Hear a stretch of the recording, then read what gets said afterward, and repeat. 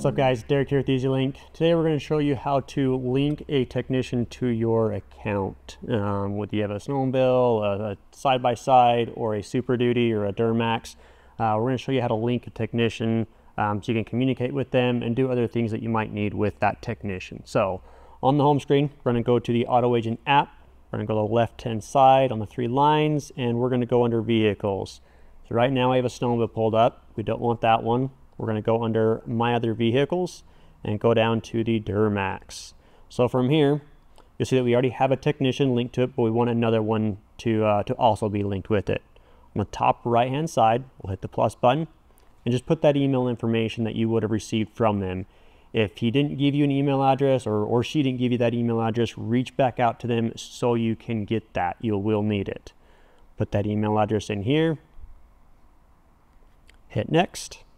And at this point, you can put any modifications that you've done to the truck, any aftermarket accessories that you might want the technician to know about, tire size, that's a big one.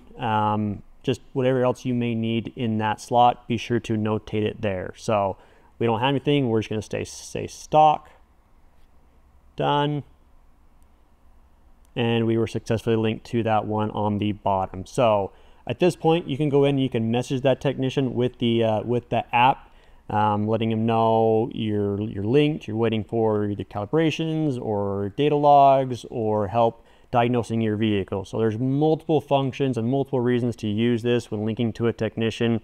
Save you trips to the dealerships, save you from being in limp mode if you can diagnose it over the air, whatever it may be. So that was the process on how to link a technician to your account. I hope it was helpful for you guys. Stay tuned for more. Thanks.